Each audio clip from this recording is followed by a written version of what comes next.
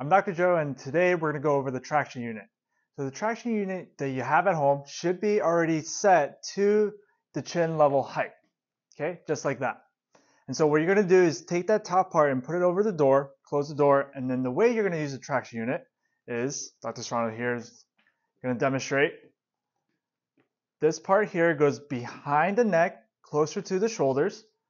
He's going to bring this to chin level.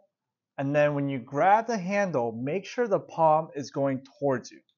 You don't want to be grabbing it this way, which we do tend to see a lot.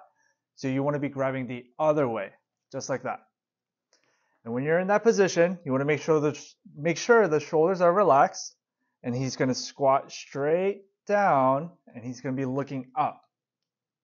And you're going to hold that 2 to 4 seconds. He's going to come down, making sure the shoulders are relaxed. And you're doing that 20 times. So one of the benefits of doing this is that this is pumping the disc.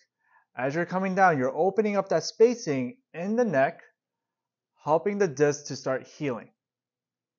And as he's coming down, we're helping to restore that curve that we want, or that banana curve. And that's how you use your traction unit at home.